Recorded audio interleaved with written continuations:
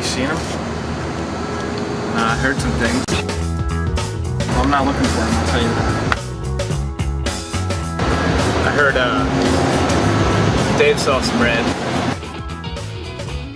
Just a streak of it.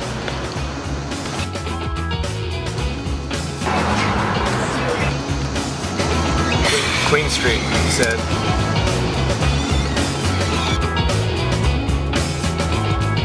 Last event that I've actually been with Corey to was the drum circle. You know, we went there together. And things were fine then. Yeah, things were totally great. And you know, I think it was something that happened at that drum circle. That's the last time that I can think of that we had just a regular, pleasant time with nothing, no overreacting, you know, no losing his temper. Now it's just been downhill. Yeah, what was it? That was a Sunday. Sunday. Yeah. Saturday before, we had been on a canoe trip. Corey and I and a couple of other fellas. He always liked to do all the rowing. Yeah, Of course. yeah, that's like him. But yeah, Corey was great. Seemed like good times out on the river, fishing. You think this might have something to do with Teresa? Teresa. It was definitely that weekend. When things went south.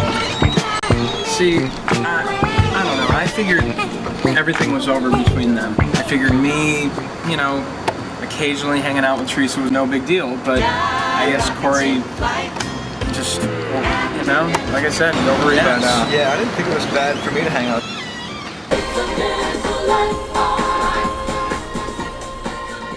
I think he just assumes that something more was going on. Or you were just hanging out. Last night, I was just about to get to sleep, right? But I could have sworn I see this red streak go across my window. Well, that's just like the kind of stuff he'll do. Well, this stuff's getting to me, man. I'm sick of it. It's a game for him. But there's so much at stake right now. So after that, you know, I go to the window, I check the window, there's nothing there. So he's got me. I'm paranoid, I cannot sleep. Dude, that's crazy.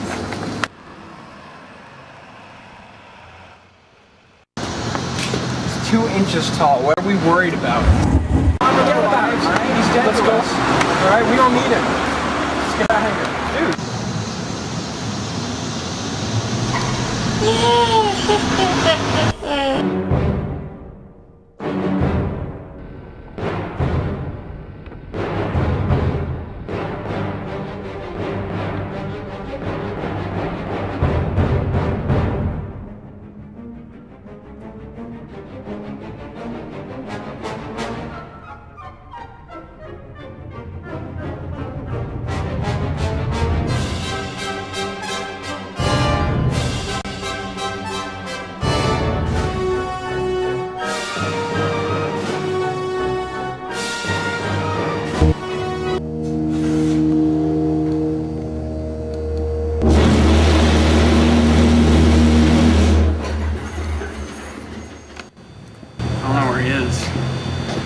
Man, it's crazy. This is like the safest place for us to meet up here. What's up, boys? All right, there he is.